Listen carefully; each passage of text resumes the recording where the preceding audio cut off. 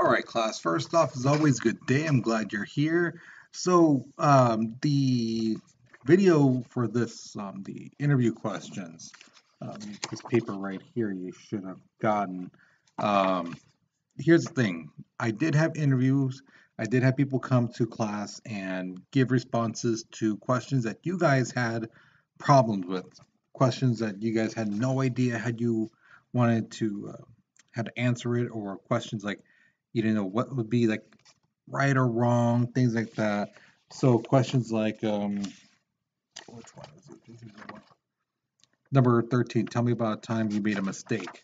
And you're like, how do you answer that question without sounding like you mess up all the time, or that you do fail? The thing is, we all fail. That's what we do as humans.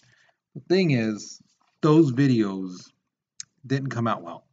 And that's why it's taken so long to make this particular video, because I tried so many different programs. I've tried different ways to uh, create it and make it easier for you guys to hear the questions and hear the responses, and it just didn't work out. So for this lesson, these interview questions, what you're going to do is basically go through and answer 5 easy questions. Questions like you cannot mess this up. Questions you can. If they ask you this in interviews, you can knock it out of the park.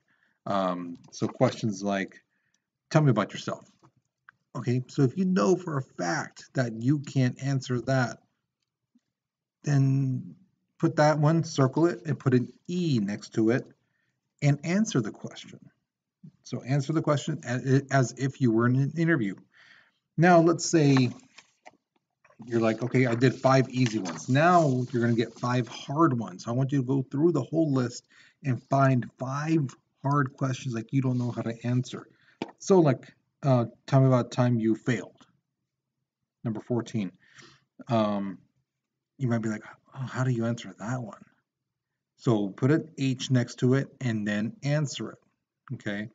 And yes, I will be reading through these because I want to make sure that you guys are not picking 10 easy ones, you know, so that you don't, that the first 10 aren't all your questions.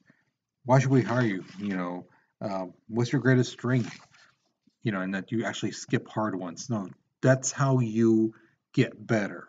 You tackle the hard questions, the hard problems.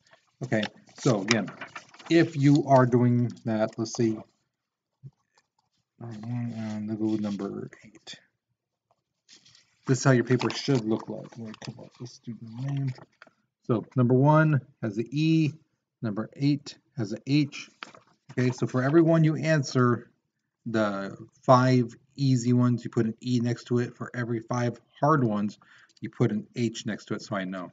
Okay, that's how you'll get your full points for that assignment. Again, I apologize.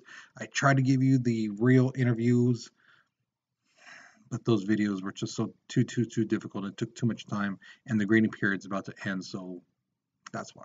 Okay, so hopefully that assignment will be a little bit easier for you to complete and turn that in. Okay, so that's it for that one. All right, so you guys take care and you be safe. Okay.